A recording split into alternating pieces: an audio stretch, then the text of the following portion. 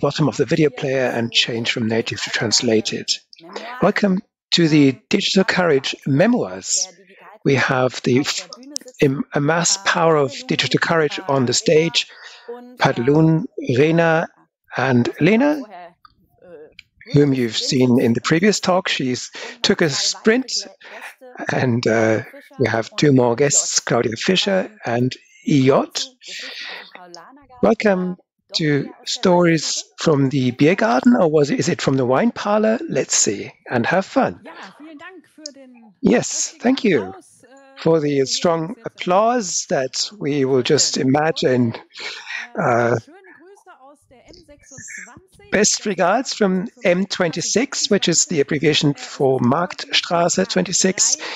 It's not just day 3 of RC3 today, but also day 3 of our new studio, which is why things took a bit longer, and the one detail or other isn't working perfectly, but we're trying, and hopefully we will have fun doing that.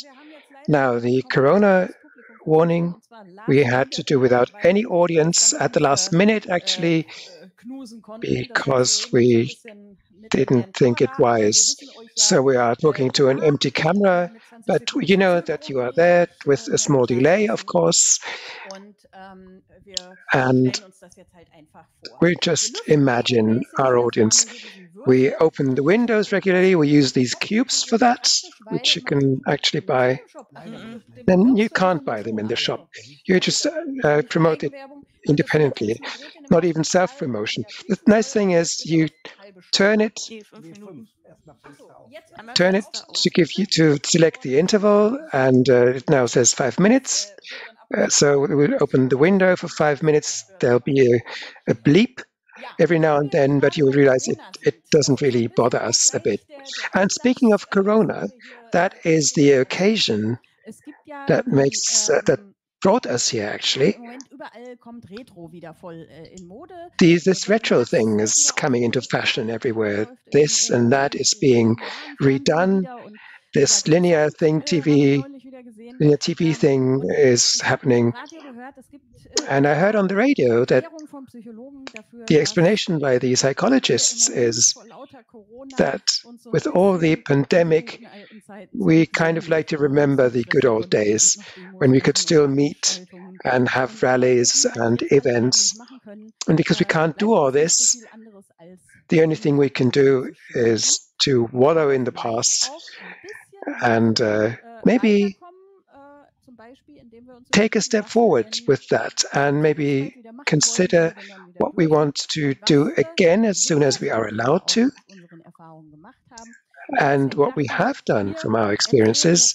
And that's why we thought we would like to talk a bit about the old stories that are often kept aside and that normally we'd be telling each other on a sofa somewhere as we chill, and that we normally wouldn't be able to tell at RC3.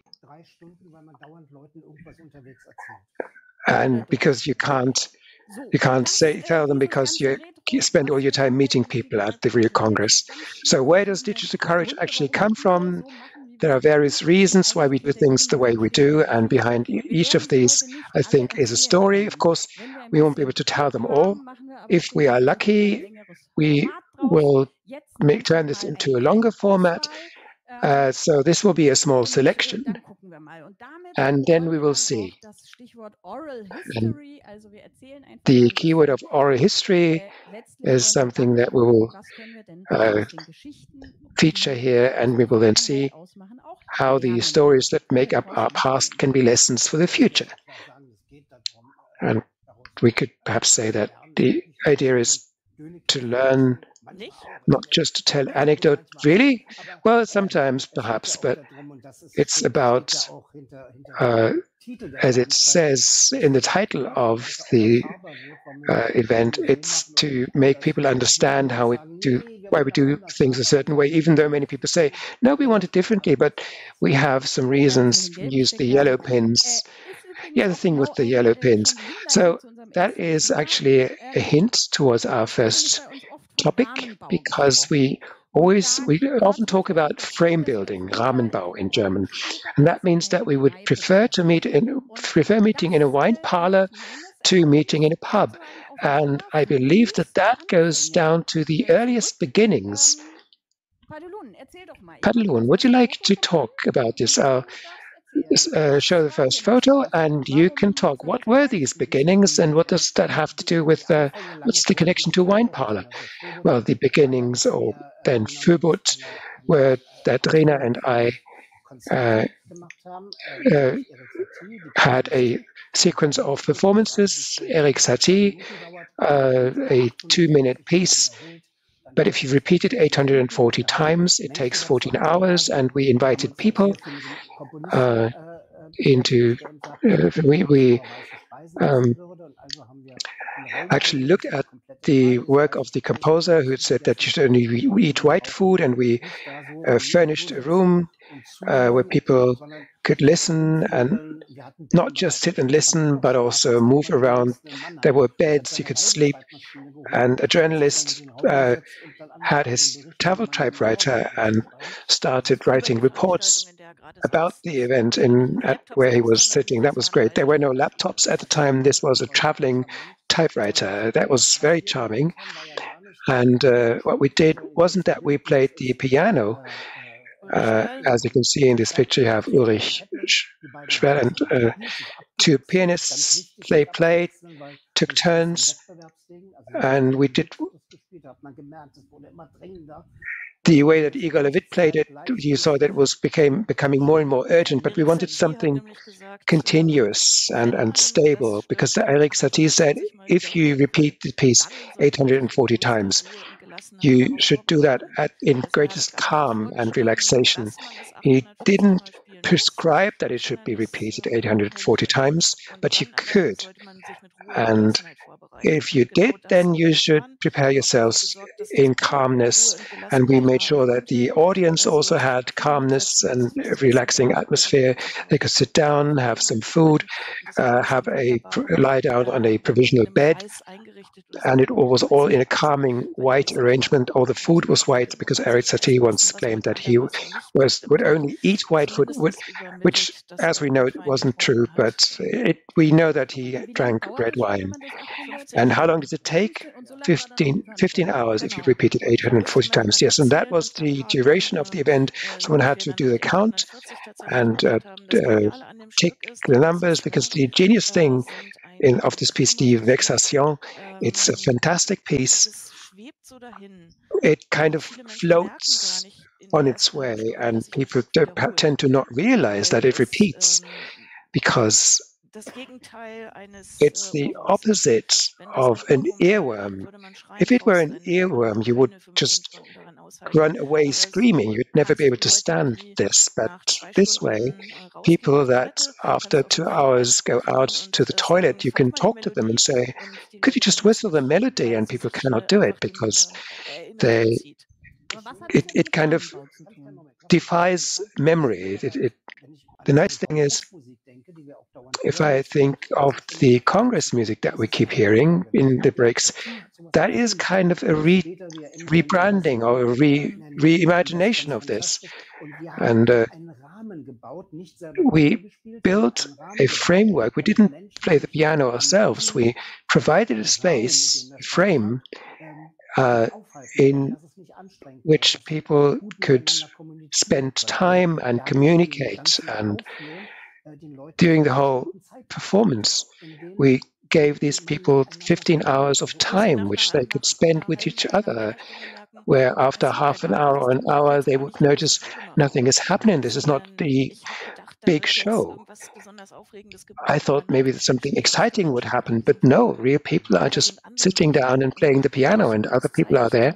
Hey, I've got time. I can talk. I can get to know these people. And one important thing, Eric Satie called this musique d'ameublement, music as a piece of furniture or as a piece of room equipment. And that means that the music should be perceived like a chair that you can sit down and rest on. You don't praise it for its genius way of the genius way its four legs are built. And that's Erik Satie composed his music exactly for background. And he was a pianist in bars. He played other music as background music, background for what was happening in the bar, but he didn't want other music to be abused as background. And from that Musique d'Ameublement, Padelun and I took our name for our art project, Art d'Ameublement, art as furnishing. That is the publisher, the name of the publishers that we, the company that we created for some of our publications. And the frame we created, we applied to other situations. We noticed how well it works to give people a frame in which they could become active. We come from the punk movement. If a band supposed to play, oh, they're too drunk, so let's get some other people on the stage. And it was about getting those stars down from their pedestals. Everyone can get involved. Everyone can be empowered and encouraged. I don't know how often people were booed off the stage, but it gets you forward. And the Vexation turned this around. This piece by Erik Satie, that the audience is the important thing. That is what's happening there. The people that play the piece were part of the frame that was there to make people feel comfortable and give them an opportunity to get active, inspire them just enough and give them the freedom and the pleasurable frame to make them do things. And this pleasurable frame is more as the wine parlor, not the pub. I can talk about this. We started out, first people came to us, the gallery that we had, and talked to us. And then we decided, okay, we'll have a regular meeting on Tuesdays and we'll go to some place. And that was a pub, and that scared people away. They didn't want the pub. Women would come in and would receive a strange reception. So we thought we'd have to change something. So this avant-garde kind of ambition needs something else, a cafe, a wine parlor. And it worked. Immediately other people came. But the pubs, this kind of spirit, this kind of intelligentsia spirit, that needs something else, but this beer attitude. The only thing that people can think of if they want a cozy situation is let's have a drink in a pub, and that's not the right thing. And it also has to do with the volume, the noise volume. It's good if you don't have to scream against a noisy background and filter out what my opposite person is saying. If you have a pleasant, calm, based situation, but if the volume goes too high, it's not good anymore. And wine has something about it that is linked to inspired talk. So that is the frame building that happens in various places.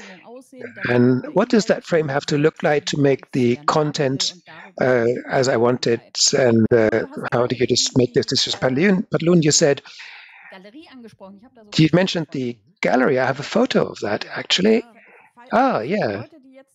So for those sitting at the M18, our original place, Marktstraße, 18 Marktstraße, those that exit and enter this building, you may not recognize this, but this is actually the view through our shop window.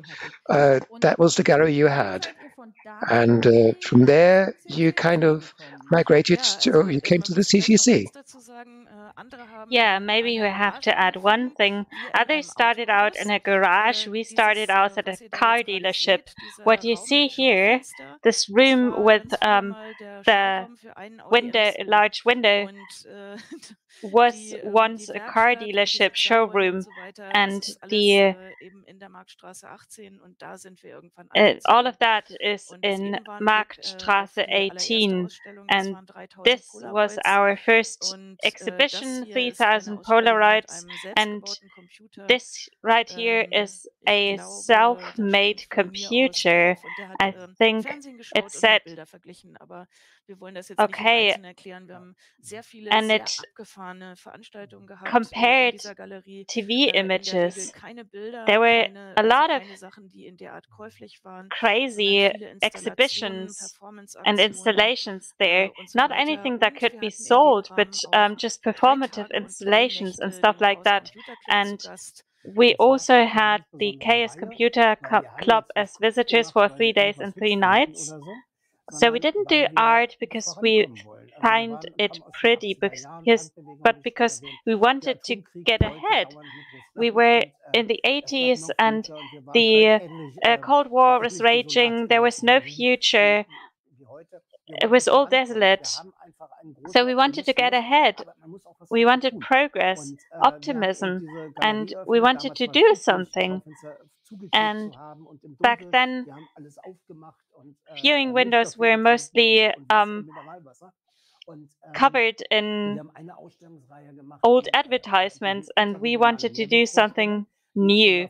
And we did an exhibition that was even promoted by the state of North Rhine-Westphalia, and we invited people that didn't understand themselves as artists, but as gardeners or hackers or even intruders. We had an intruder as well. But yeah, you really have to look at this image, because what you see is a big monitor. That was our TV. On that monitor, it shows a Schneider PC that took 1.5 days to calculate a black and white stick figure. And next to that is my acoustic coupler. Yeah, that was the roommate situation of Peter Glaser. Yeah, there's Frau Holland, Christian Wolf, who's now in San Francisco, and also Obelix. And that was an event with the other 5, and there was an audience that knew them, and yeah, there's a word for that today. Back then it wasn't there. There were people with shining eyes, and they had this conscience of knowing where to go and where to take things, and this is what we were looking for. We didn't find it in art. Art became boring at some point. We also didn't know where to go, but we wanted to try ourselves out, and these shining eyes were interesting and fascinating, and we just noticed we wanted to be a part of it. No, we didn't want to be part of it, but we wanted to co-create. We realized that a new world had been created. When was that? That was in 1985, December 85 exactly.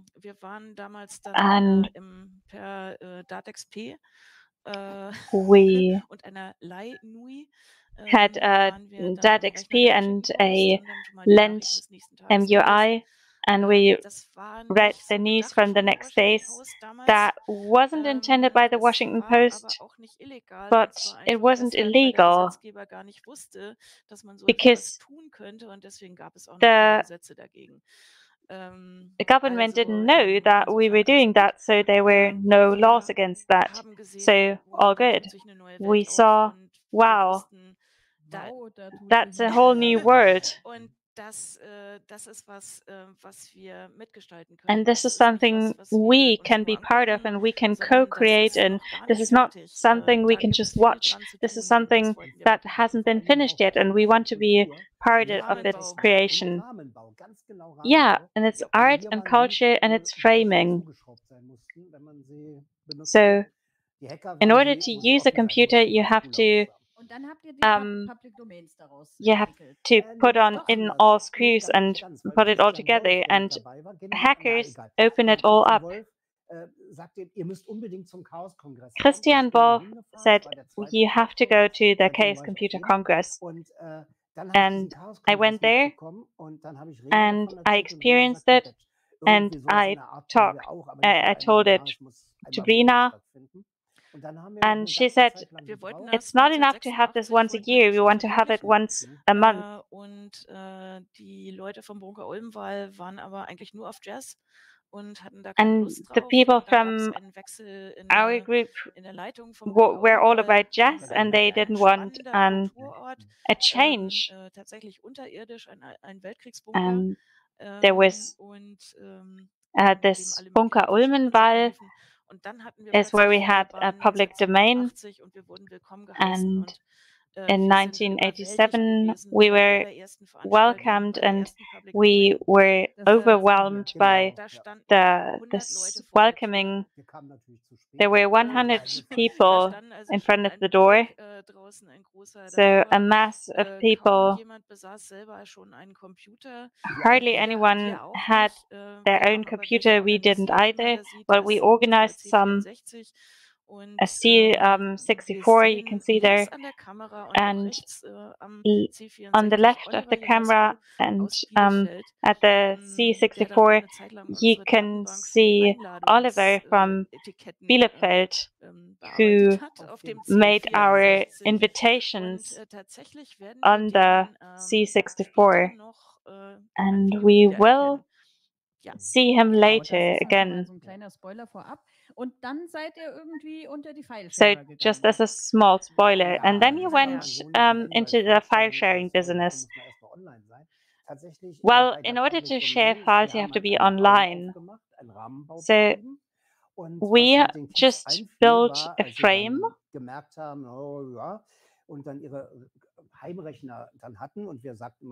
And people had their computers at home. And what people did was swap floppy disks with information so that you were even able to do something on these machines. But it was also fascinating because software back then was often secured by copy protection, and you had to get around that copy protection before you could use the copy. One or the other member of the audience may remember. And I think that was an ideal schooling, because many people back then learned how to program. The first program of one of our friends, who we know since then from the public domain, actually wrote a floppy disk monitor to remove copy protection, and some other people enhanced those programs and fixed some errors and wrote some intros showing what they themselves could do, and that was a lively atmosphere and scene that used the full potential of the computers back then. We even used the complete Atari screen, which wasn't intended by the manufacturer. But you talked about bitmapping. What is that? I thought it was file sharing. Well, it was the first time that from the group of young people approached us and said, it's cool what you're doing, but would you like to do a copy party? And we said, what do you mean? And he said, yeah, like invite all of those people who share programs. And you have to know that back then there was this wicked way of contacting people, postcards sent anonymously. So you could go to the post office and buy this kind of postcard, and you could get your mail with that card anonymously, and people did that extensively with floppy disks and shared floppy disks in that way. And the real copy party, we thought we wanted to do that correctly and invite all of the people that our boys were in contact with. So people from Saarland, from Holland, from all over the world came over, or all over Europe, probably more like. And we sent out an invitation card even. And all of those were numbered so that they were secure against forgery. So yeah, they were unforgeable, and this numbering also incentivized people not to give the invitations to others. So yeah, only those invited were able to join. Yeah, that was through the contacts we had from Bielefeld and who we shared those special postcards with. And they checked in at Marktstraße 18, and there was a greetings ceremony. Someone arrives with their computer. We called it Bitnapping party, and they said we want to go to the Bitnapping party. So they arrived with their computers, and the one who had the most addresses said, "Wait, who are you? And do you have this and that game?" And he said, "Well, I sent that to you last week. And this is how we verified that those were the correct people." So then we let them in. So many young people checked in and came in with their computers. So that was hard to hide, but we had a tremendous party, as you can see here in the World War II bunker, and nobody could leave for security reasons, so we weren't discovered. Mobile phones weren't a thing. We cooked for everyone. It was a great party. It was fantastic. I was there with Ralf for the second check-in, and there was 40 Dutch people we waited for, and they just weren't arriving, and in the end we just went, and 10 minutes after we left Marktstraße 18, two boys rang to check in. We're just pressing the bell, and someone tapped on their shoulder and said, you're arrested. And they were brought to the police office, had to empty their pockets. They just rang the bell. Is that criminal?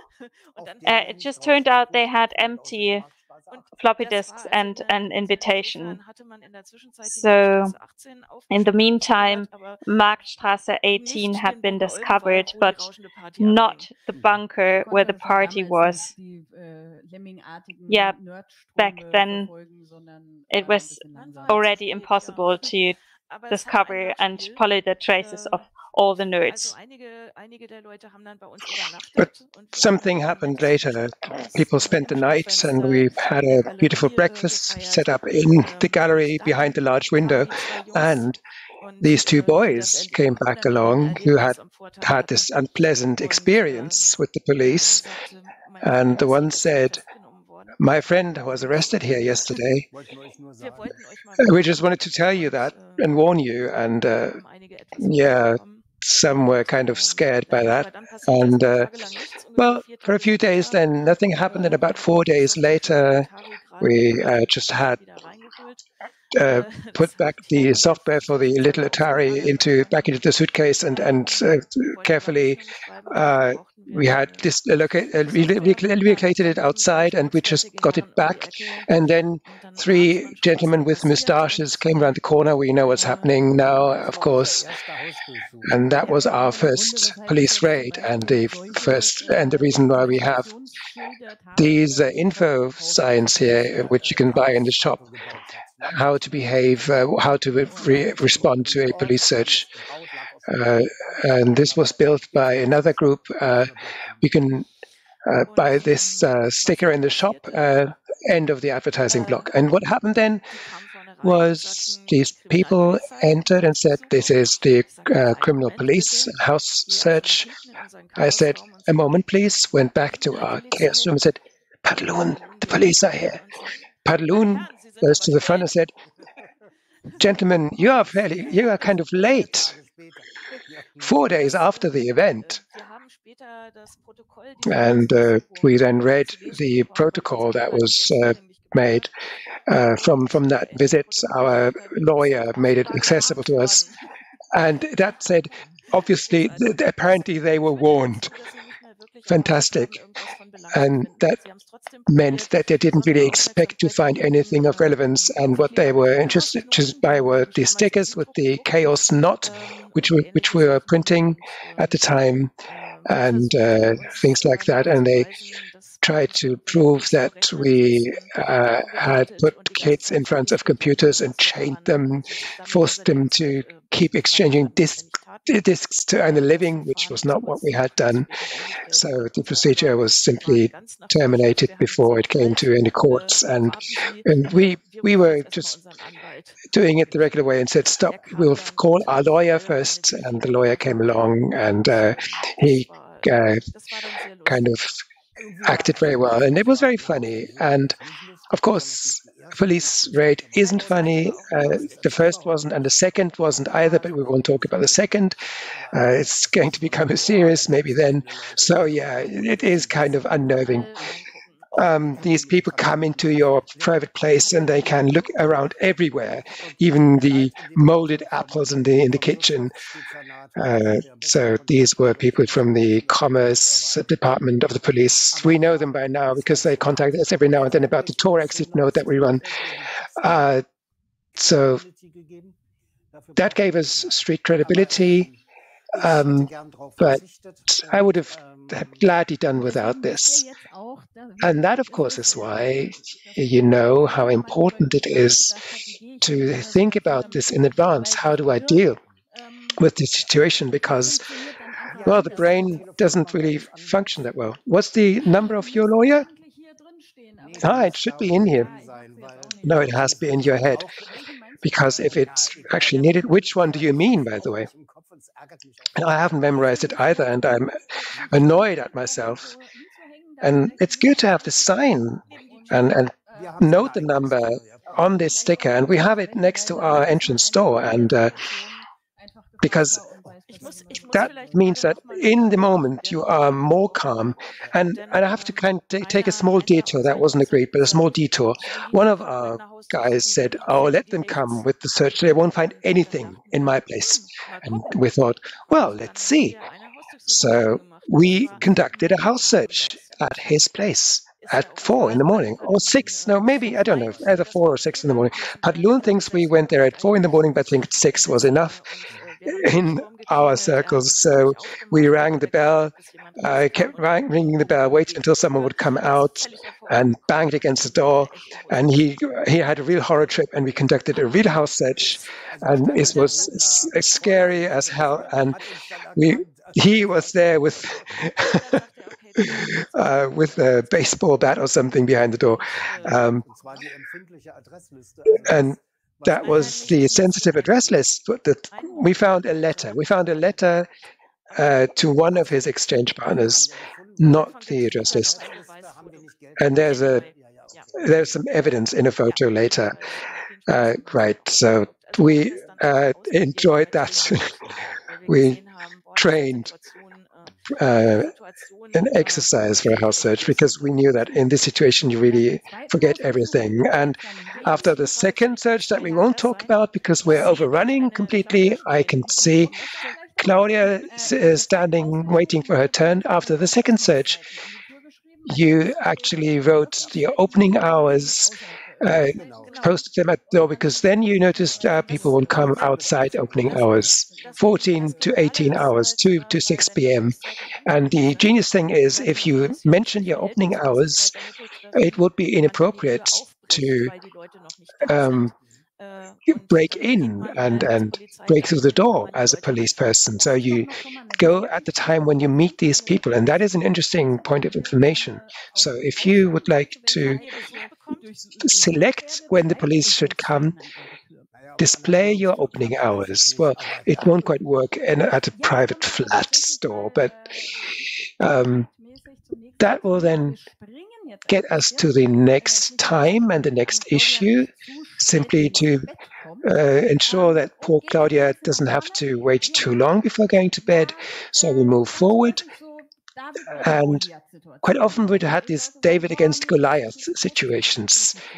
And we often thought, we are so small, that's not possibly, we can't possibly achieve that. And you are always very calm about this. So I will now ask Claudia onto the stage, who said she'd be willing to take my seat. And maybe she can talk about why these situations, these David-Goliath situations, don't scare us anymore. I have to say, to me, it wasn't a David against Goliath situation at all. We just slipped into the Stop RFID campaign against Metro, the large retail corporation. It just, through a chain of events, it turned into this. It's about Stop RFID. We should give some background, and we asked Claudia, can you get the keyboard over? Yes.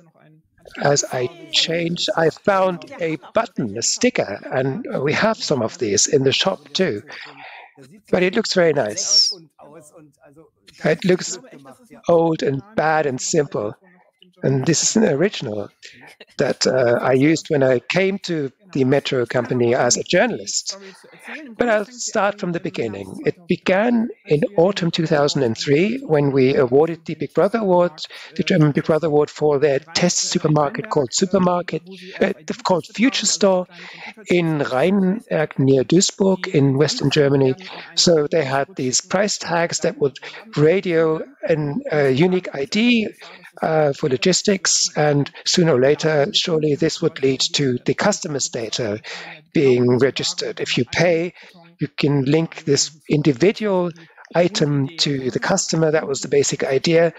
And we wrote an unusual kind of award speech, not the usual critical award speech this award goes to. It was more like a future scenario, a story, and that went viral pretty well. It was published. Marion Z finds a note for a fine in her letterbox. The industry hated it. You can still read it on the Big Brother Awards website, bigbrotherAwards.de, and this interpreter translated this story into English, by the way. And we found an activist from the US, Catherine Albrecht, an anti-RFID activist. We were the only ones in Germany dealing with this, so she came over for a talk. And I think she said she would only come, she would give no. To entice her to come, we will tell her we have this interesting store that you can visit. There is RFID in the wild in Germany, which was not the case in the US, and that interested her and that attracted her. And so on the Sunday, we held a public domain with her, and on the Saturday before we went to that future store, we actually picked her up from the airport in Düsseldorf, and from there the store was on the way. We went there directly, and all that I'm saying now, took place in a complete state of complete sleep deprivation. And we had this American with us who was wide awake, and still, or perhaps exactly because of that, it worked so well. And we visited that store, and we received an endless amount of information. We had press people with us. The Metro Corporation had brought their press team along. There were 10 people around a single shopping basket. There were pictures. And we kind of, it was all in the days for us. So much happened.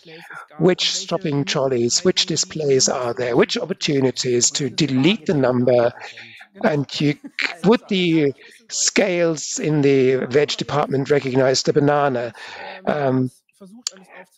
And we tried to record everything, but it was very hard. And we had a whole group of people of the FeeBuD with us. Some people were just bored, and that paid off in the end.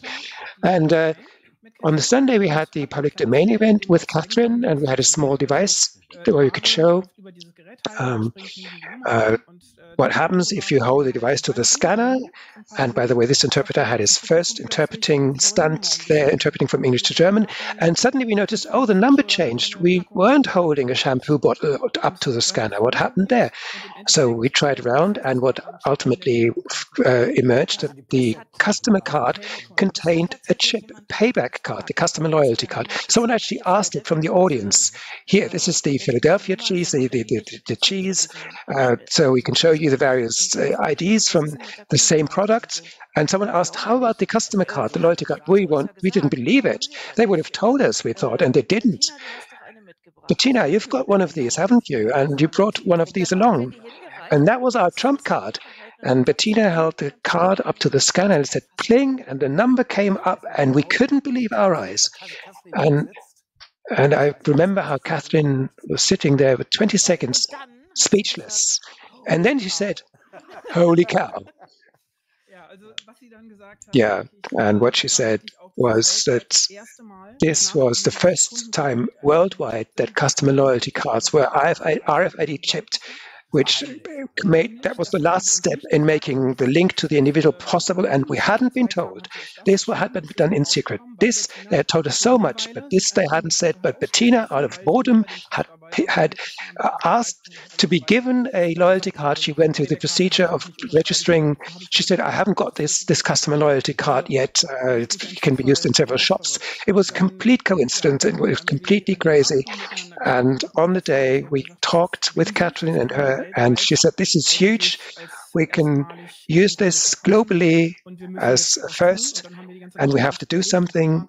And we were thinking the whole night through, and the next day we called Metro and said, we know that you've chipped your customer cards. You know that you didn't tell us. Now we need a statement from you because we are going to publish this.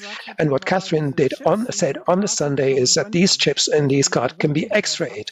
So if you have an X-ray device, you can see that the chip is there. We need this photo. And I was working for the public broadcaster WDR, and I had just visited a hospital, and I went back there, asked the doctor's surgery, and I had called them. I said, I need to do this, and they said, crazy idea, but yes, why not?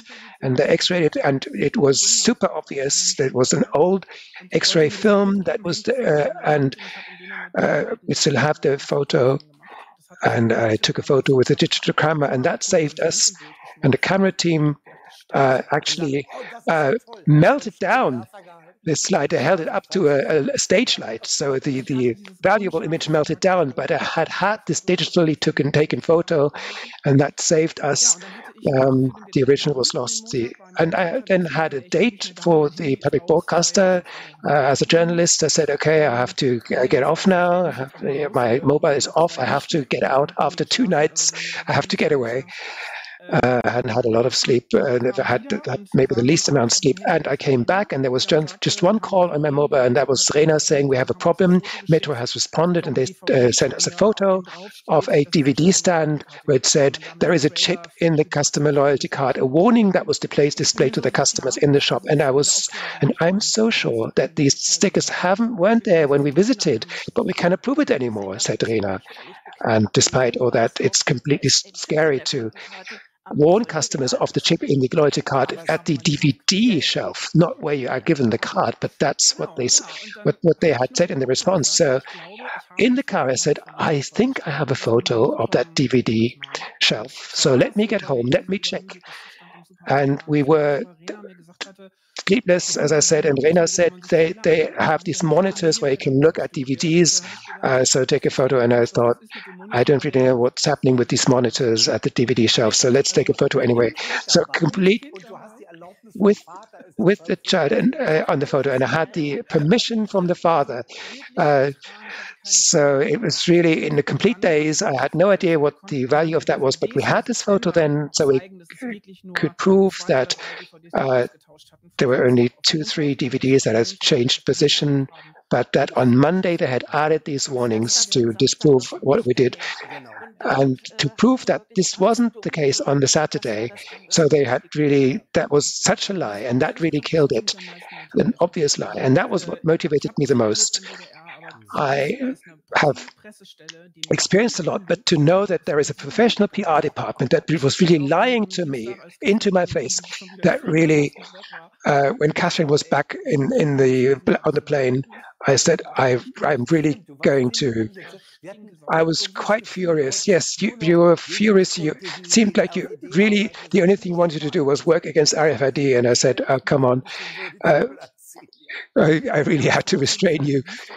Yeah, and on the Tuesday after that, when we had the regular meeting, we talked about it, and we had several people with us that had seen this, and that went to us because of that discovery, and that were motivated to come. So that gave us the impetus. Yeah, we're 10 or 12, yeah. Not a mass of people, but we had 60 members at the time. But the point, you say that they had lied to us to our face. That was a new experience for you. We prepared a press release, and we had put up these 2 photos, the one that with the claim from Metro that they had put up warnings at the DVD shelf, and the Saturday photo and the Monday photo proved that they had lied. And I was on the phone to journalists, for example, the Financial Times journalist that dealt with trade, and I said to her, you probably won't believe it, but this press spokesperson had just blankly lied to me. I'm speechless. And the lady from the trade department at FT said, oh, you know, I am dealing with these people every day, and every day people are lying to me. I believe you. And a fantastic article appeared in the Financial Times that took apart the issue, and that led to the fact that the stock market news and the public TV linked a fall in the stock value to the debate about the chip card. If we would have known what put options are, and if we would have liked to play a casino, maybe we could have financed FoeBuD a bit by betting on a falling stock value. Okay, but there was something before that. We did a demonstration. You can see it there. We organized a protest. I don't know how well you can see it, but this image went around the world.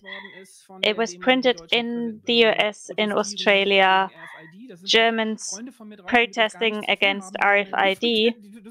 They're friends of mine here on the picture from Düsseldorf, but also many people motivated across the internet from Heise forums. Yeah, that was the first time people just took to the streets without a big call to action. And also, I brought you something. After that, we printed postcards, Christmas postcards, and sent them to Metro. I hope you can see it. And then there's a follow-up story that happened the year after, which I can shortly tell you. Yeah. we just hustled through. It was a worldwide event, you have to say, and the interesting thing was that for people in the US, it was unbelievable that people are so worked up about something that they take to the streets in a snow chaos. Yeah, and we pulled out too. I know that one woman from Rheinberg approached us and said, I'm so thankful because I'm telling my neighbors all the time incredible things are happening, and if these things will get through, the consequences will be bad, and they declare me crazy. And she just felt understood by us, and they knew that there were other people with the same concerns, because data protection wasn't really an issue back then. And the good thing was that because of the demonstration, Metro wrote us a letter that they will exchange all the cards and never again use a chip. Yeah, they sent us a fax where they wrote that because of the very emotional reaction, the cards will be taken back and exchanged with cards without chips, of course, without any logical reason. So yeah, that was a victory for us. And for me, that was the point where I saw how many people congratulated us and then said, wow, you can actually achieve something, and started becoming active because they had now seen that this was possible. You can achieve something if you really get behind it and really get the knowledge and skills you need. And I think for the data protection movement, that was a milestone, definitely, in Germany and in Europe. Yeah, you have to know that we were about 60 or 65 members, and Metro was the third largest worldwide trade group. So they really know how to fight dirty, and we were able to stand up against them. And we were warned against. They really said, you need to keep your track record clean. You have to really make sure that your cleaning lady isn't moonlighting and so on. And we thought that was exaggerated, but this is exactly what happened. There was an event from the political information agency of the government that was funded by Metro, and I went there. Of course, I didn't do any activism there. I just listened to their explanations and knew that I couldn't talk critically to any of the journalist colleagues, and there was a misunderstanding where someone said I was from the state information agency, whereas I just introduced myself as a journalist from the WDR. That was what I said, and they misunderstood it. But Metro then wrote me a letter. I won't hold it directly into the camera in April 2005, so 15 months after the protest, to the direction of the studio where they say they're concerned about the state of the public broadcasting agencies and that I shouldn't be able to work as a journalist for them. They didn't just write a letter, but also posted a photo where I'm reading the laudatio, which totally isn't a secret because it's publicly available as a video. Ich habe Pressearbeit zu Hause gemacht. Ach stimmt, du hast Pressearbeit zu Hause gemacht. Auf jeden Fall haben wir das vorgelesen und das Foto wurde mitgeschickt. I read that speech there and the photo was sent. It was an evening. There was an evening event from our studio, and my boss said, we have to talk. And I thought, oh my God, what have I done? But yeah, he said we have to look at that. That Metro apparently says I can't work as a journalist anymore, and my boss was very understanding.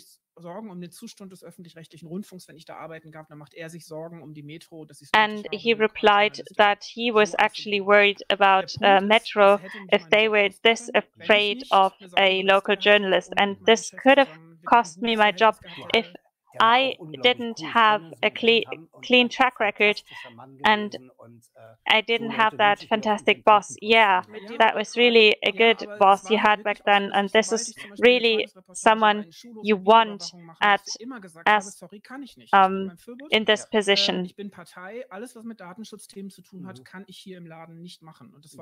So also I've always been clear about that. I couldn't do data protection issues because I'm privately an activist, so I always refused those jobs, and this is how I could remain in the business. They even wanted to do a press campaign, and I said no. What's protecting me right now is to distance myself from that situation, and we went through with that. But later I gave an interview about it 2 or 3 years later. I was in contact with Monitor at that time, and a Monitor journalist approached me about this. Apparently, rumor is very quick in that community, and it can really cost you a job. So years later, this story could have went badly for me if I'd done something wrong. So yeah, fight against Goliath, but keep your track record clean.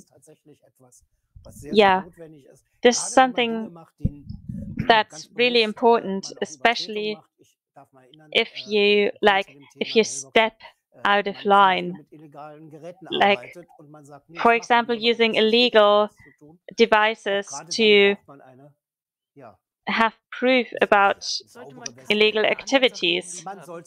Yeah, you really should keep your track record clean.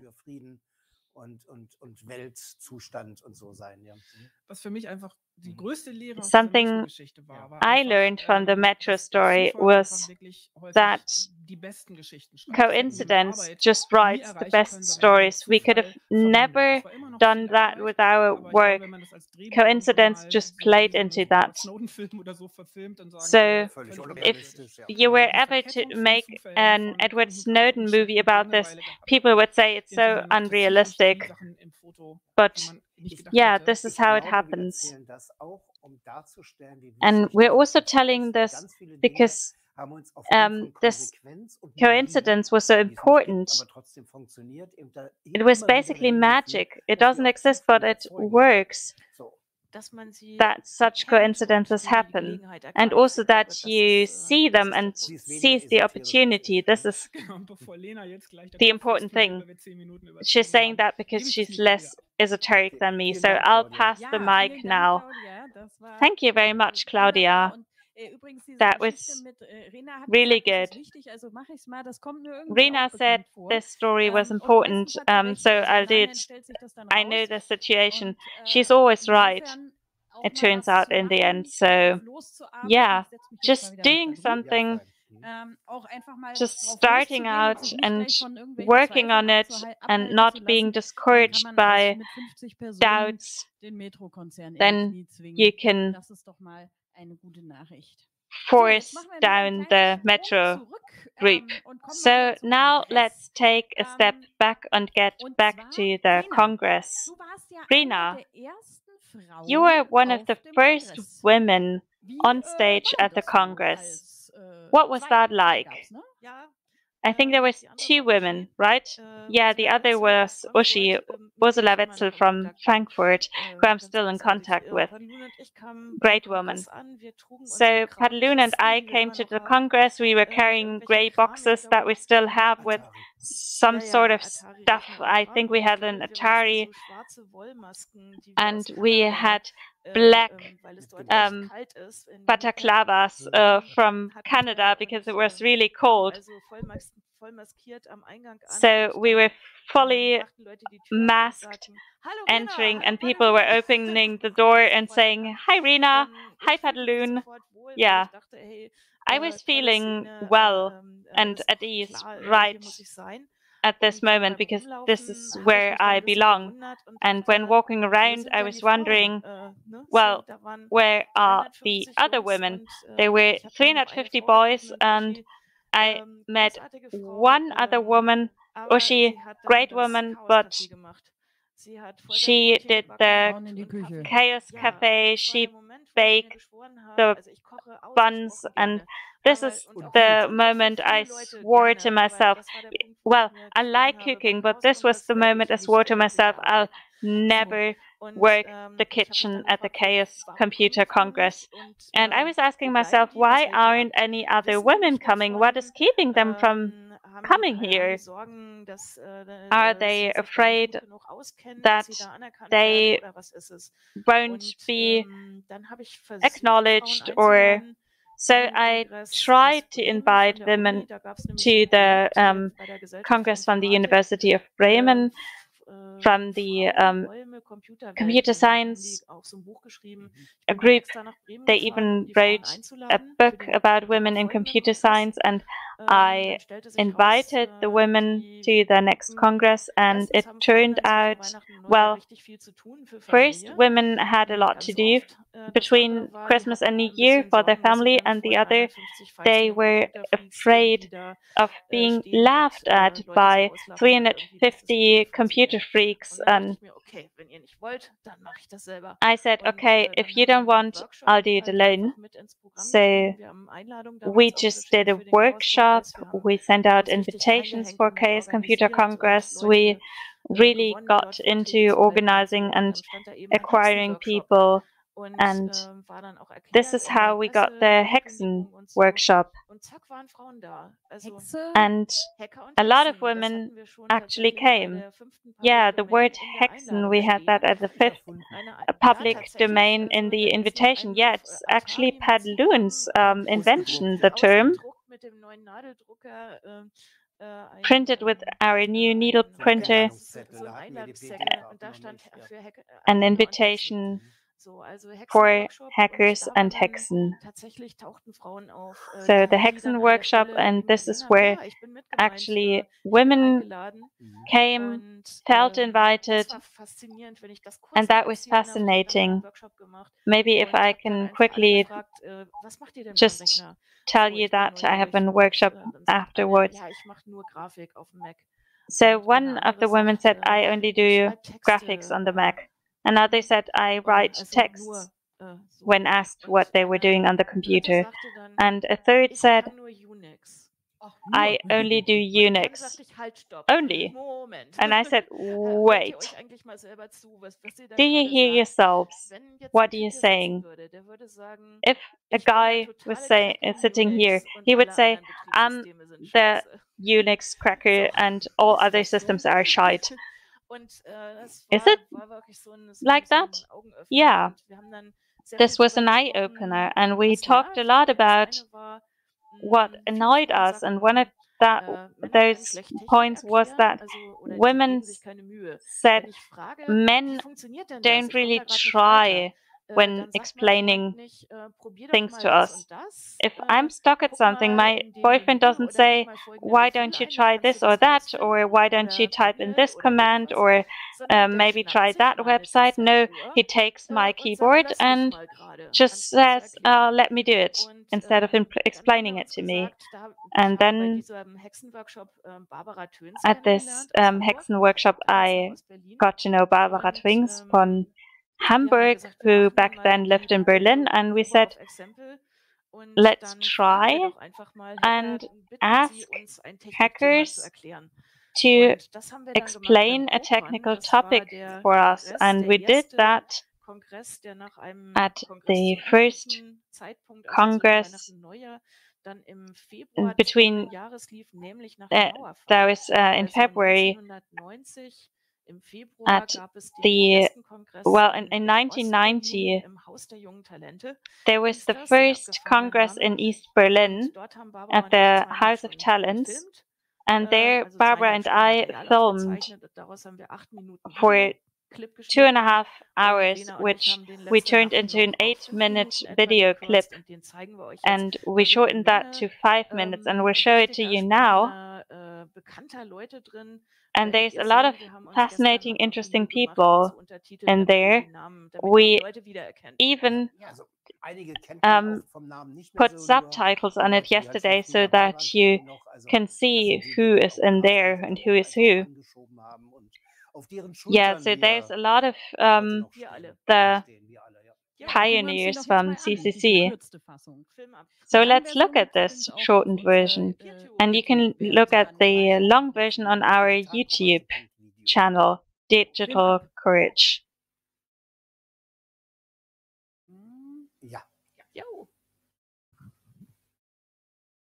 Oh Gott, oh Gott.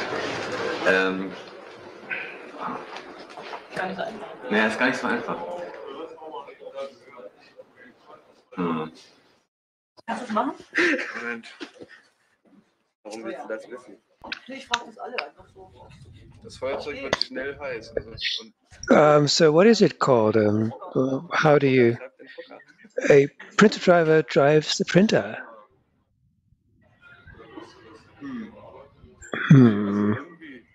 Well, no. Somehow, how do you call it?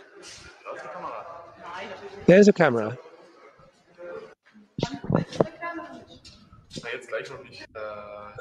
Not yet. But this is not breakfast TV, is it? No, I don't know.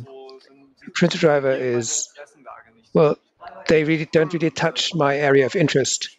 Oh, printer driver. Oh, that's difficult. It is a program, a text processing program? No. It's either a part of text program helping you to communicate to the printer, or it helps you to send the data to the printer. What is a printer driver? Well, I've actually given up communicating with printers. A printer driver? That is someone who's standing next to the printer with a whip and says, "Oh, come on, printer." Was that wrong?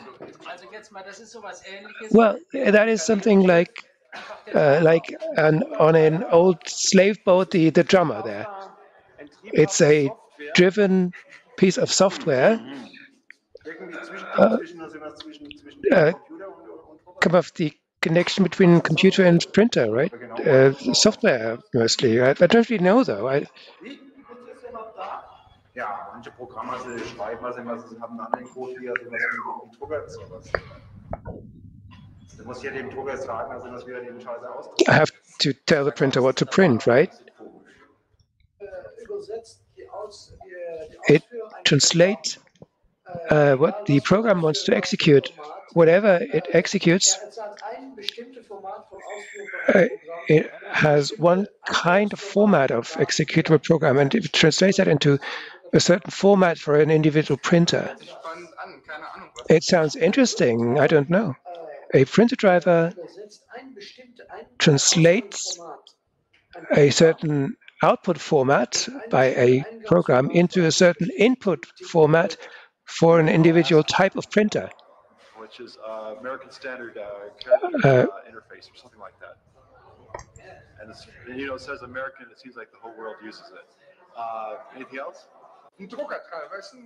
A printer driver, it's a necessary part, it's necessary information software that you need to have your bits and bytes in the right form so that the printer can take it and so that the type XY of the printer can deal with it.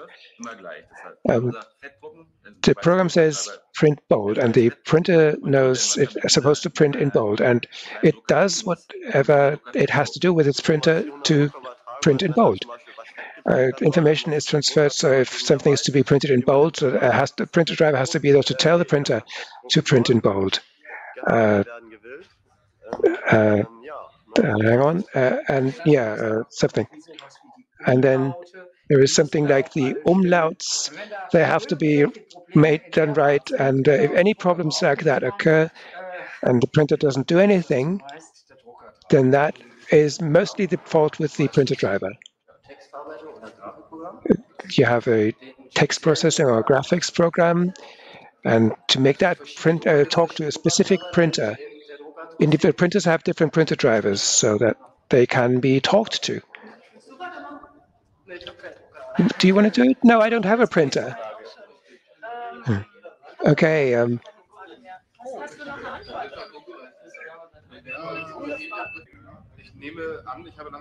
I believe, I assume that you want to show me using highfalutin words. I'm not going to do it.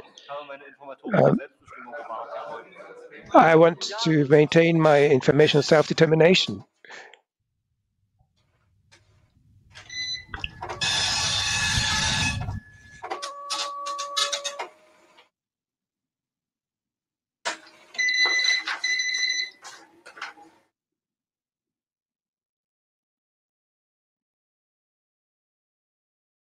Filmed in February 1990 at the CoCon in the House of Young Talents in East Berlin, shortened and subtitled in 2020.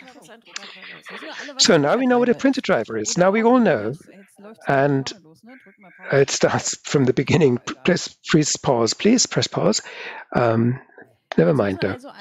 So we now know, everyone knows what a printer driver is now. And of course you can now imagine why it wasn't so simple in those days to find out or to have technology explained to you, because there was a lot of erring and humming. Some people simply didn't know and wanted to overplay that and make fun, make light of that, and some really tried. Pengo or Rob were really answering very seriously and trying to express it in an understandable way. And others were simply talking nonsense. And as I cut the video, edited it, and kept looking at these extracts to find the right snippets, it was using U-matic at the time in a studio at the, I don't know who. I realized that Stefan Weihrauch, always when he talked with Barbara, raised his one eyebrow, and when he talked with me, he would raise his other eyebrow. Barbara, blonde with a camera, whom he didn't know, and he didn't know that she was a cool programmer, and he knew me, so he knew this woman has to be taken seriously. Barbara, then generations before the year 2000, gave an introduction to the millennium bug to prevent the catastrophe from happening. Okay, but jumping back in time a little, feminism is something that you inserted in various places, and also in 1989 when you became an internet provider, didn't you? Could you describe it that way? I wouldn't describe it that way, but yes, you can see here the bionic. That was a precursor. I like to explain that what we did at the time was, well, we were something like an internet provider, which was nonsense. We ran a mailbox system, store and forward. That was a wonderful piece of software. Bionic is the name we gave it, Bielefeld mailbox. But also because we wanted to wanted to give it a certain life of its own, something organic from technology. Can I detect the frame building from that? Yes. So we wanted people that had an enthusiasm for technology and were using a mailbox. So we were calling our way through to them. We had a modem from early on. And because we misheard something, I heard 50 euros and it was then 350, not euro, but German mark. So we had the modem and we called ourselves into those mailboxes. And yeah, it was fascinating and it was fun. And still, what was really interesting is that we wanted our own system. We wanted to try what you can actually do with that rather than just discussing technology, downloading software. We didn't download much software. We were not the kind of pirates, copiers. But that was the communication. It was about communication, about texts, about how to deal with the new medium. The system operator, you as a user could chat to the system operator, but these people were busy doing other things. They should do other things. They should be communicating not with the operator, but with other people. We wanted to extract ourselves from that. And this mailbox, what we did there, we called it our Bielefeld experiment, and we wanted to find that we knew that this kind of communication would permeate through the whole world. However people would defend against that and resist it, it would become, we knew that this was going to happen, and we wanted to find out how this should be dealt with, because we had people that would send one message that was charged at 20 Deutsche Mark, and that was completely crazy. There was a professional system called GeoNet,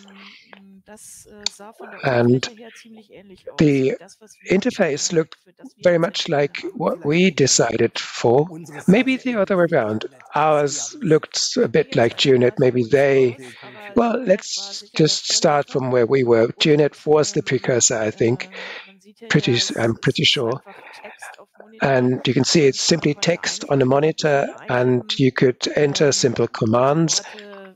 German words as commands, such as read or send in German. You could abbreviate this into 2 letters, and that way you could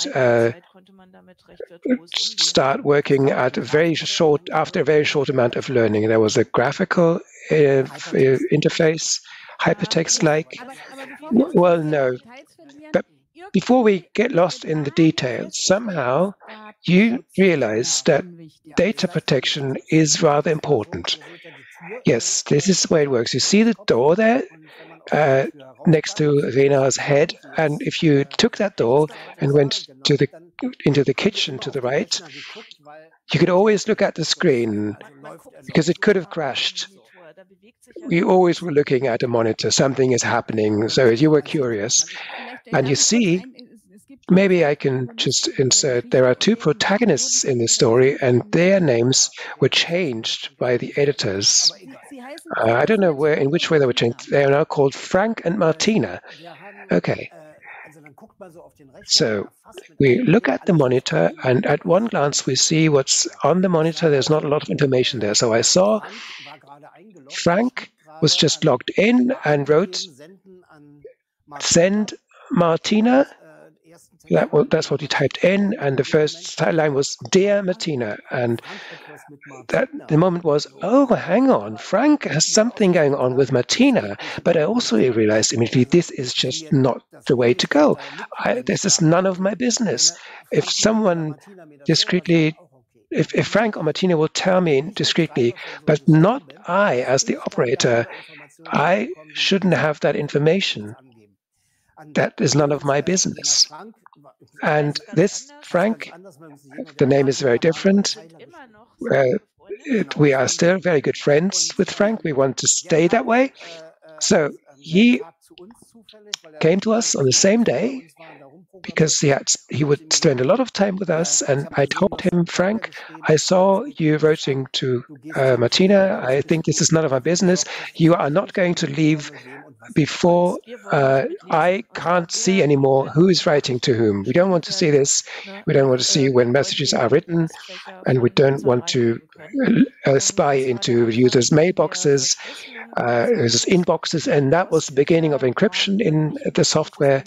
The mailboxes, the inboxes were no longer readable by the operators, even not if I would be looking into the hard disk and the folder there, and actually inspected the files stored for this user. That was no longer possible because it was encrypted using the password of that individual user.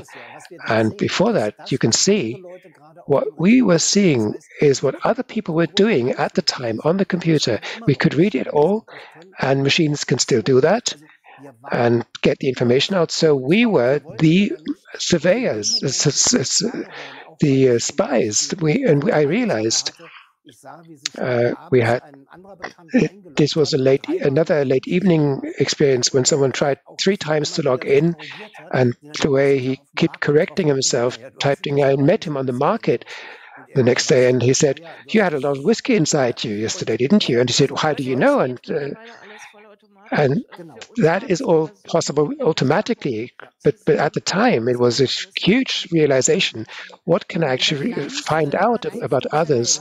Smallest details, where people, and we had a lot of people communicating, and so who communicates with whom, I realize, and that has to be concealed, because this is really dangerous information. If we were evil people, which sadly we are not, well, I'll take back the sadly, then we could have done incredible things with that. But what we wanted to do is a better digitally connected world.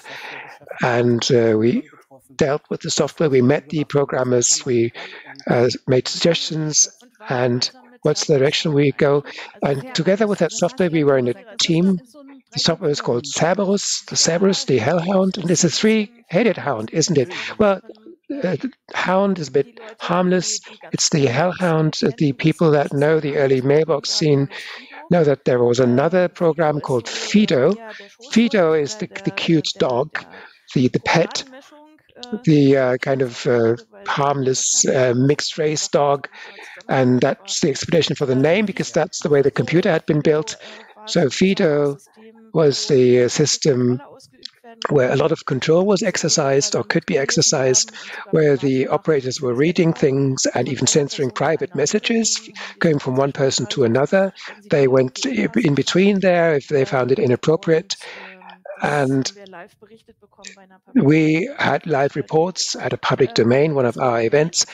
So we didn't want that. And the Cerberus software was very convenient, that was the wilder kind of variant that always finds its way of getting one head out of the sling. And that was the name of the software that was run at the Bionic mailbox. And you could either go there directly and enter commands at the command line, and there was a so-called friend that I could give a quick call to and get a compiled file from, put down the phone, and the computer at home would then unpack the file, giving me my own interface, and that made it possible for many people to use the same phone line. Before that, there was phone calls charged by time, and every few minutes more money was charged, and the longer you were connected, the more expensive it was. And we had people that were in large debt with the German Post Office, and the calls were long-distance calls, and there were public messages where the users could pick them up using a local call from their next mailbox and their next hub, and the messages that were sent, again, were distributed with local calls. It took a while to distribute these messages. It was low tech and low cost. And it made a lot of things possible for civil society movements, environmental movements. The Chernobyl accident was a recent event at the time, and people started to exchange radioactivity measurements and things like that. And here in the picture, other than the post, what you see back there were the PCs with the modem, which you could connect to each other using Novell links. Yeah, and they were running MS-DOS. And yeah, where I'm pointing, you can see, yeah, unregistered modems. Now we have to get ahead. I noticed that we had to take a lot of topics out of our schedule, but well, we mentioned FoeBuD a few times, and we wanted to explain why we changed the name, but this yeah, this topic had to go. There's a video where we explained it, why we chose the name and so on, and why we call Digital Courage now. And you can find it under digitalcourage.video, and you can find it there under the keyword FoeBuD. So FoeBuD, this used to be our name. Yeah, so those were the FoeBuD times. Next topic, something about telephones and the local tariff. Someone once said, a journalist, I think, that in Zagreb, no, in Sarajevo, there should be a Bielefeld memorial. Yes, it was in Zagreb. So why should there be a Bielefeld memorial in Zagreb, and who said it? That was at an event many years later. The reason was that after the civil war in former Yugoslavia started in 1991, someone came to us who was a peace worker there and who tried to teach violence-free resistance to people, for example, to protect buildings from being raided, so blocking them without violence. And he worked with peace troops on both sides, and he noticed that he was running into trouble because communication didn't work, because of all the different republics that were founded that blocked ways of communication. So you couldn't just phone from Serbia to Moldavia and so on. And the radio services were only heating the civil war movement, and it was so important for those peace troops to have a means to communicate with each other. And Erich Bachmann, who was a draft dodger from the US, he was very much involved there, and he invented a chain of faxes. So in Serbia, they sent a fax to London. In London, they squashed it back into the device and sent it to Serbia.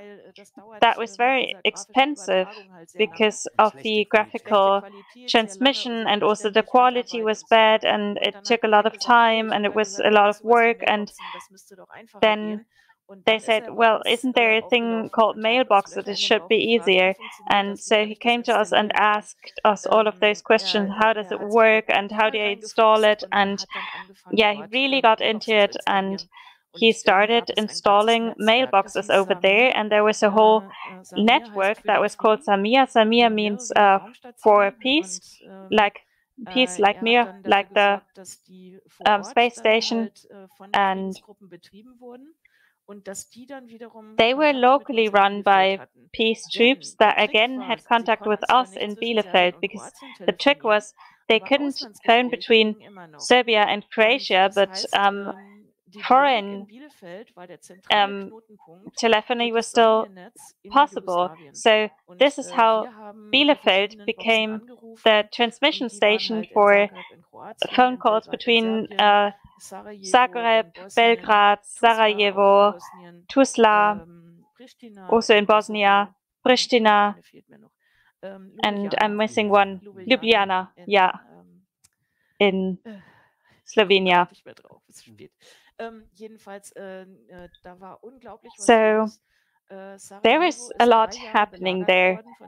Sarajevo was under occupation for 3 years, and they smuggled computers into the city using tunnels, and they managed to have 3 telephone lines and smuggle them into the country, because back then in Germany, a new telephone line was 100 Deutsche Mark, and in Bosnia it was 1,000 or 1,500.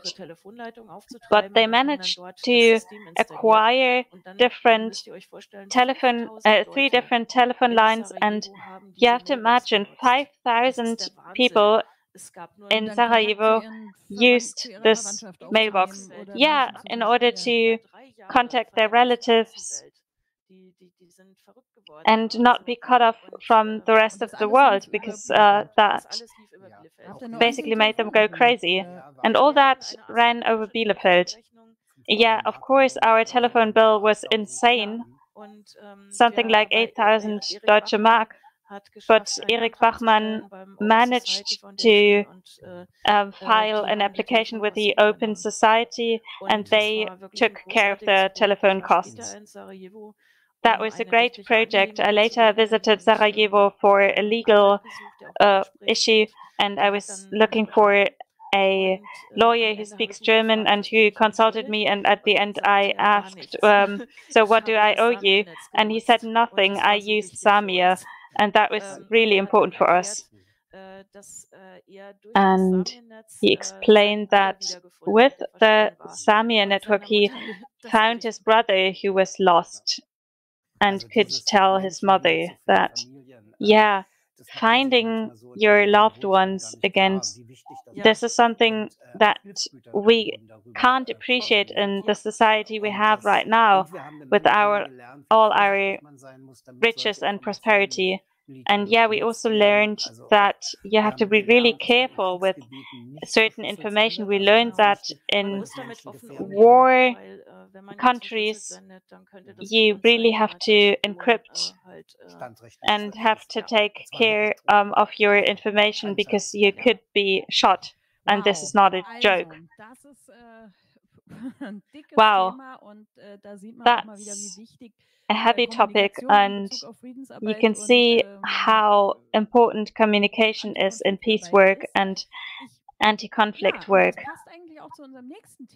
Well, that fits our next topic. Let's get right into it and do the time warp again.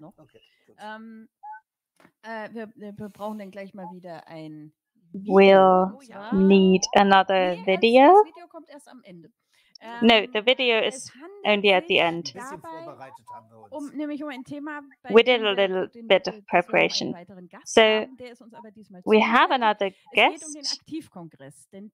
It's the Active Congress, because we organized different events for networking in the German data protection movement for all those who want to be active.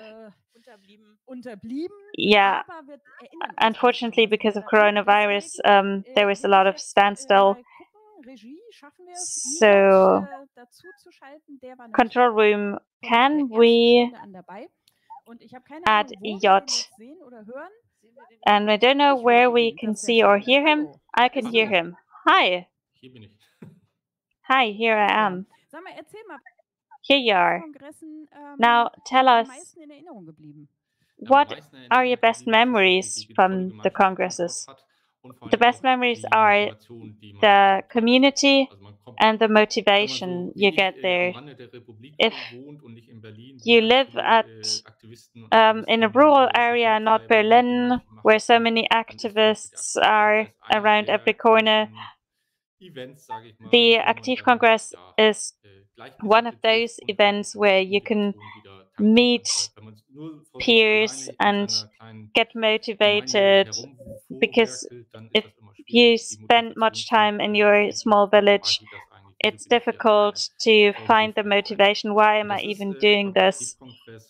And the Aktiv Congress makes this is completely different. You get to know people, and afterwards you go home with new friends and new motivation. You know what you're doing it for. You get told great stories about what people have done. You're not alone. You can commiserate with other activists, get input from them, get ideas, inspiration for how to make things better. You can visit workshops, and also the socializing in the evening after the workshops is really, really important to me. Sit together, have a beer, or maybe play table tennis, or go bowling, whatever. That's really great, and I met a lot of great people there, also from Digitalcourage, from also on crypto parties, workshops and crypto parties on the Aktiv Congress. Thank you for your report. Anything else you want to add? Because we now have a video to show, which we produced. Yeah, if you have the chance, absolutely go there. Also, you can find a European replacement with Freedom, Not Fear, because Aktiv Congress is pretty much German specialized. Now, we wanted to present the Aktiv Congress to you. This video is from, oops, I don't know when, but yeah, it's in Hattingen. It started in Hamburg, and then we moved to yeah. We went to Hattingen in the Red House. We would like to have Aktiv Congresses again. Let's see when coronavirus will permit it. So it's a little bit of an older video, but maybe you will recognize one or the other person. Let's play it.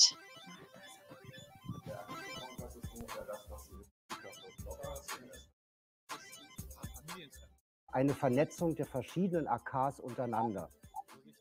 Networking the AKs with one another. The working groups. AK is short for Arbeitskreis, so working group. TIV. V is for Vorratsdatenspeicherung. So saving data. Yeah, data retention. Das C für CCC. C for CCC. Das große E für AK elektronische Verwaltung. Big E for electronic administration. Z for census. As well as censorship.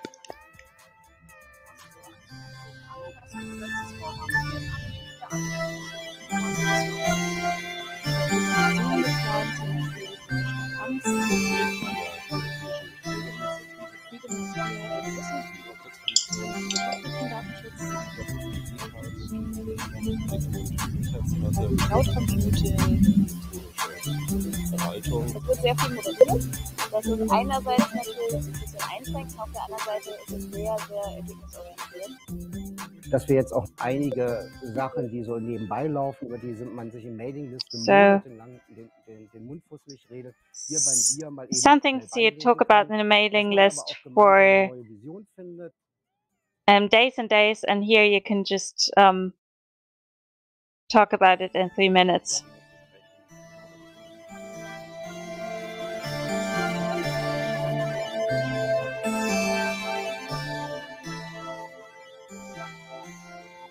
Active Congress is organized every year by Digitalcourage-Memoiren.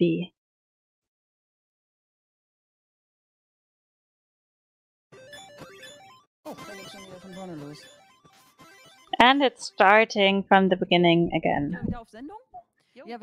Are we back again? Well, we lost Padelun. This is what happens in live events. We need bio breaks. He'll be back soon.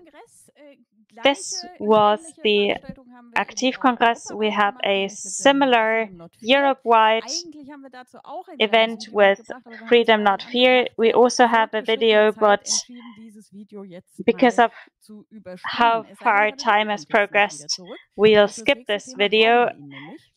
But for the next topic, we need Padelun, so we might just as well show it. Freedom Not Fear is a pilot project, and I'm sure that we'll be able to continue this round of talks. Other than the Active Congress, Freedom Not Fear is continued in the digital realm and has taken place also with a little world. That was nice. Yeah, that's something you can look at. But now let's get to the next topic. One of my favorite topics. So we have to do it. There was this product, well, there are several products in our shop. We haven't really talked about the shop yet, how that came about and why it's needed. But one product there is has just come out, and it's linked to the camp in the Netherlands, or one of the camps there. And that has a very nice arc around it. So I'd love to hear from you about that. That was Education for Nerds, right? So do we have this in the playlist? You start while I fiddle around. Okay, the issue of video surveillance. In the early 2000s, that was something that kept us quite busy because of various pilot projects that were happening and changes to the respective police laws. And we drove it to the extreme and had this, and we imagined video surveillance of public toilets, of toilets, and that we thought that was the worst thing that could happen. So we had this action, we designed these stickers that said in Dutch, English, and German, "For reasons of hygiene, this toilet is monitored by video. Thank you for your cooperation." And if you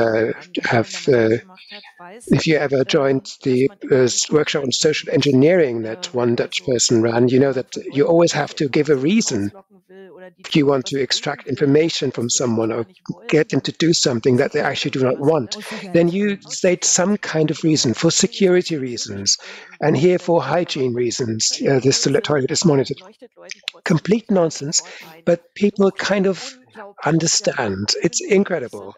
And Padelun and I went to that camp in the Netherlands that was held on a university campus. There was tents everywhere, the whole infrastructure that hacker camps have. And there were all kinds of Dixie toilets, the small toilets, the cubicles there. So, okay, we said, what a shitty job. And we stuck these signs, put these signs up there and made sure that they were all supplied with our stickers, and that created some quite funny effects, and we were able to see how even hackers believe things that are just put up there as a claim. And although it says bigbrotherworlds.de at the bottom there, yeah, that was a small hint, but not everyone saw, and some funny things happened, and we noticed that in a tent there was it was hotly debated whether that was actually permissible in the Netherlands, and if it was permissible, if perhaps even one toilet should be supplied without a camera, just one, which would have been completely sufficient for thousands of people, of course. And elsewhere, people said, I'm just going to visit the toilets that don't have the stickers. Of course, some people had taken them down already as a souvenir. And but the crowning bit was that someone came to us and said, some of us have gone crazy. I've seen people that took a toilet apart. And the day after, we were sitting at our nice little FoeBuD presence, and we had these stickers lying around there for sale. And we had all kinds of things there, and then someone put them there, and someone came and, oh no, they are from you. You did those. We took a toilet apart to find the camera. Yeah, hackers, right? Hackers unscrew things, take it apart, and look, but they didn't find anything, right? They didn't find anything. And so we had these stickers just in German. We did them for the shop, and they are a complete hot seller for flat share kitchens or toilets in flat shares, and also for passing them on. And I said, we are fighting against video surveillance, and that played a role later on. But this brief, take the detour via the shop, okay? So we had the shop, we started it in 2004 because through the snow, we couldn't go by car because the roads were blocked in the winter. So we couldn't take the T-shirts with us that we wanted to give these people. I think that was the rally that was mentioned earlier. So our volunteer Axel just put this shop together as a website where these T-shirts could be bought, and it was great because we could spread things. And so we thought that this toilet sticker was so successful that it would get people thinking so well about video surveillance and the nonsense of it. And of course, it's always nonsense. So we wanted to spread the word. So we thought these A5 format stickers in several languages, that wouldn't be possible in terms of cost. So we made these very small stickers. They were fairly cheap, and we bundled 10 together so that people wouldn't just have the one. So we charged 5 German marks at the time. So we wanted them to have one for their own place and 5 to give away to kind of spread the thing exponentially. We all know this by now. And by having this kind of shop, we could have people order them at any time and bag them up, post them, and they were hugely successful. And it always worked, and this played a big part in the next story. They work until today, and the next story is one of my favorites, but I think Rena can tell it nicer. Or you tell it together. No, I'll just interrupt her. I'll just slap you. This is Axel, our volunteer. Hi, Axel. In our shop window, he had our display window. There was this campaign, and here are some FeeBuD members soldering RFID detectors, which we also sold in the shop. The shop became the support tool for campaigns. So we have mailboxes there. But please continue the story. This is what this is about. This is what this next story is about. Right. So the red-green coalition in North Rhine-Westphalia, the governing coalition, had decided to allow video surveillance in public spaces around the year 2000, 1999, 2000. And of course, we were against that. But the government in Düsseldorf were just playing daredevils, and they ran the pilot project to find that video surveillance is a completely sensible thing to do. It would reduce crime. And this pilot, of all places, they held in Bielefeld, just in front of our noses, in a park around the corner. That's where the venue is where we have held the Big Brother Awards for many years. It's a nice park in the inner city with a very normal crime rate, I would say, and that was mainly composed of drug trafficking, drug dealing, and all that. Very normal. However, within the Social Democrat Green Party coalition, the deal was that they would reduce the age at which migrants would be accepted, and on the other hand, the Green Party would accept the video surveillance, and strange deals, right? And we were against that, and there was a conference by the delegates for the Green Party, and the Greens from Bielefeld were on our side, and all North Rhine-Westphalian delegates met. So we said we'll put up, we'll have a stand there. This is our info display, but when we were registering for that, they decided there would be no space, sadly, for our stand. It doesn't look like it, does it?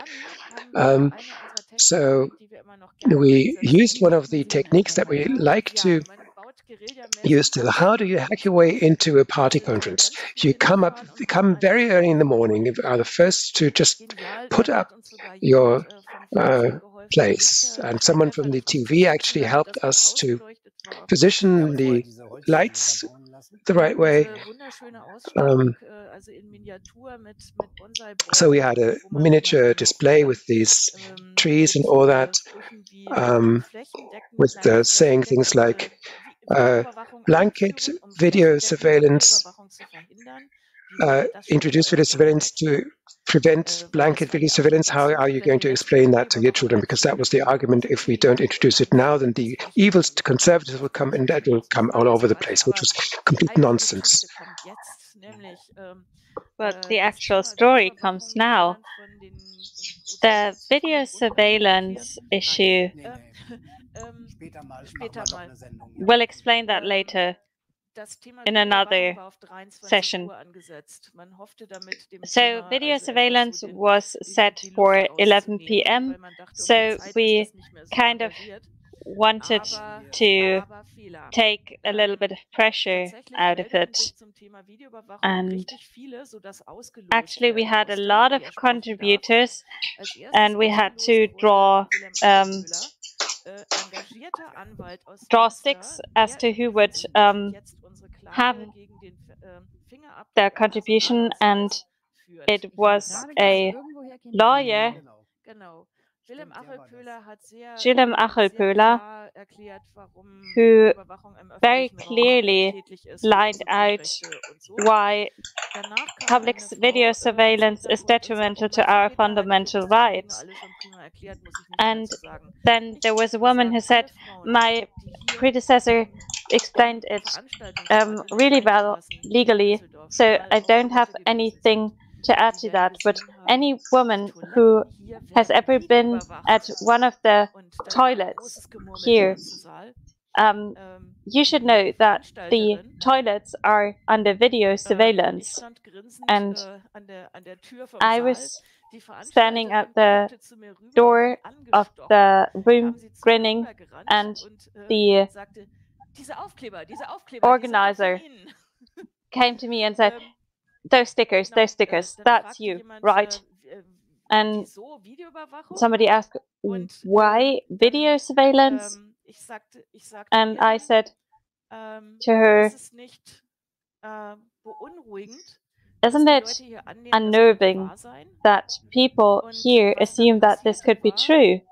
And what happened was she went back to the stage and said,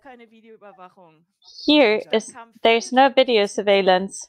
And then the 4 voices at once were saying in a choir, but it says so right here. And there was a 2/3 majority against video surveillance in the vote. We didn't expect that. It was great. Yeah, our stickers really had an effect, maybe more than ourselves. The good thing about, the bad thing about political work is that you don't really see the success. But in that case, it was really great. It was really fun, and we still have fun with it today. And we have even a contribution in the RC3 world about that. Yeah, thanks for that very good story. We can still do another.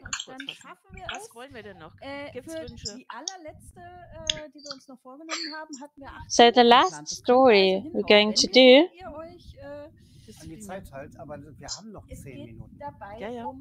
yeah, we have 10 minutes left, and it's about sturdiness. And this is a word that often that is often a companion to us because we have to be sturdy. And it's about the GDPR, when nobody had even heard of that.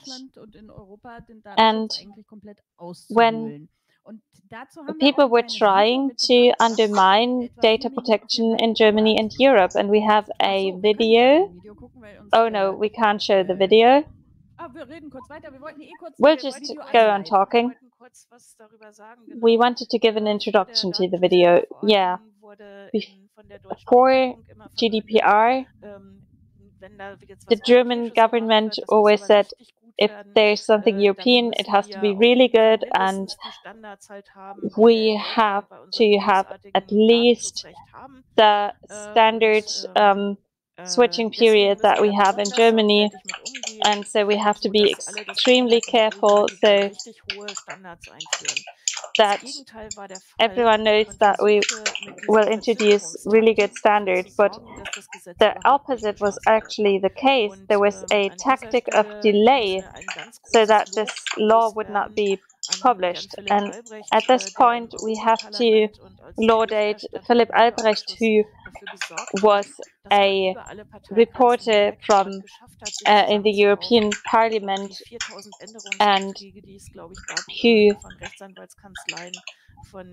sifted through the 4,000 change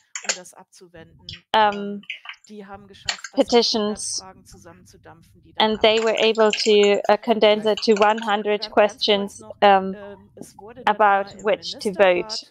And the Minister Council in Germany ensured that it was further enhanced,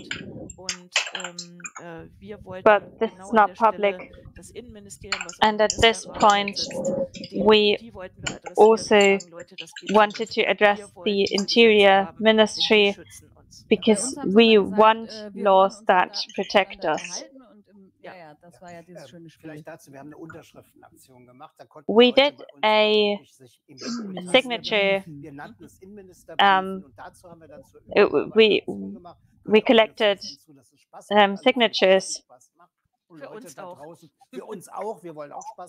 That was fun for the press, but also for us. So we wanted to take pressure to the street, and at that point we didn't expect to have success with that. Well, maybe we kind of did, because we've had so many successes in the past. So this video is about how to brief interior ministers. Today we went to the Interior Ministry.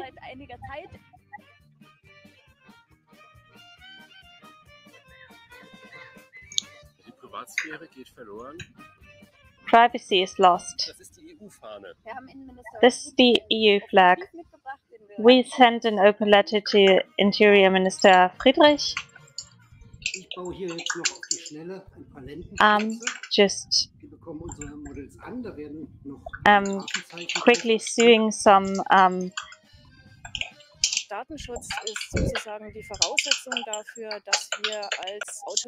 data protection is the prerequisite for us as autonomous people to stay independent. The more we work with the internet, the more data we have and the more manipulation takes place, because I don't know who has my data. There's a tendency that companies like Facebook want to say that our private lives are public. It was a good idea to have data protection unified within Europe. The draft was okay. The American trade chambers sent lobbyists to Russia to put pressure on Europe, and there's the danger that data protection as we know it and appreciate it will be lost. Only a few laws are still protecting it, and now there's the lobbyist drawing and pulling on them. What do we have left? Help! My privacy! So, on behalf of Minister Friedrich, I want to give you this letter and with the signatures from many organizations. We want our Interior Minister to lobby for our interests. Terrible things are happening, and we will come to regret this.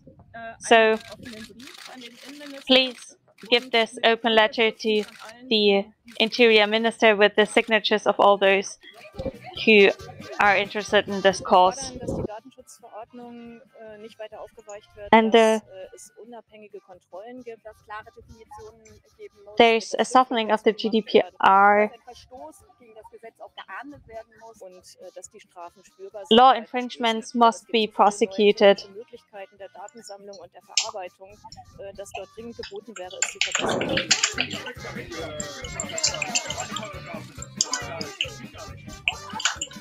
Das hat mich schon zum Nachdenken bewegt jetzt. Diese Aktion, die nackten Bürger, das, was sie noch anhaben. Und es ist schon so this event, these naked citizens, that was actually moving, and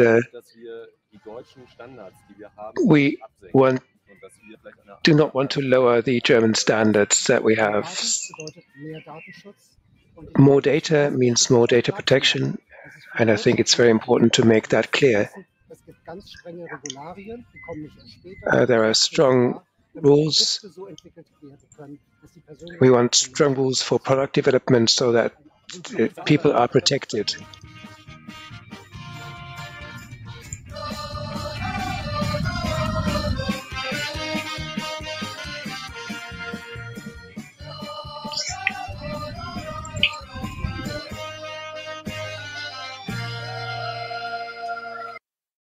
So, das war also dieses Video. Da haben wir ihn ja auch gehört, wie er gesagt hat, wir wollen da sogar noch eine Schippe drauflegen. So that was the video, and you heard him say that, oh, though we want to increase standards, but it turned out in the end, many of our demands did actually find their way into the GDPR, and also this selection from Padelun, this issue of reliability that strong data protections depend on, that has been taken as a role model because it actually helps business. And so we know that it's worth fighting for. We started a bit late. We didn't actually overrun that badly. So that takes us to the end. And we hope that someone is still with us. And thank you for telling the tales, and I know that there are many more stories that we will have to get out of you somehow. Thank you also to Lena for the presentation. This will be continued.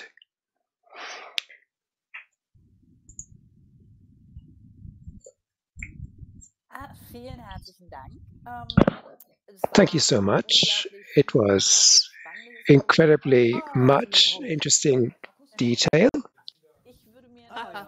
Okay, also ja, jetzt können wir ja irgendwie, ne, jetzt ist alles, ne? Jetzt soll doch eine Abmoderation kommen. Now, please be quiet.